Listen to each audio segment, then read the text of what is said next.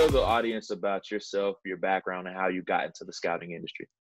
So I got truthfully very lucky. It wasn't something that I had necessarily planned on whatsoever. It was kind of fell into it as almost a last resort. I was an accounting major at Notre Dame, graduating. This was back in 2012. And I'd kind of just picked accounting because I wasn't that excited about school at the time and, working and all those sort of things. And so I picked accounting kind of by default, thinking I'd get a job. And then by the time it was my senior year, all I knew was I didn't want an accounting job. I hated accounting. I don't know why I picked it. And so I'm trying to do anything else. It's spring semester. I'm like, what could I even do? I decided on becoming an actuary. And so I was taking actuarial exams.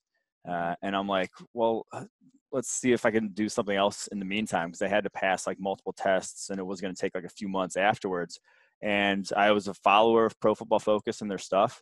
Go to their website and they were advertising for job openings. I'm like, hey, maybe like this could be something. I applied.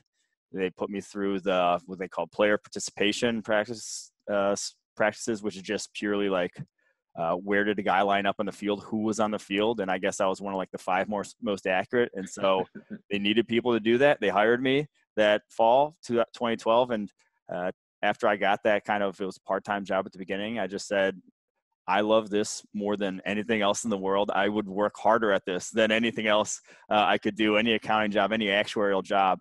I'm going to take this as far as I can. And well, it's taking me here now. That's good stuff.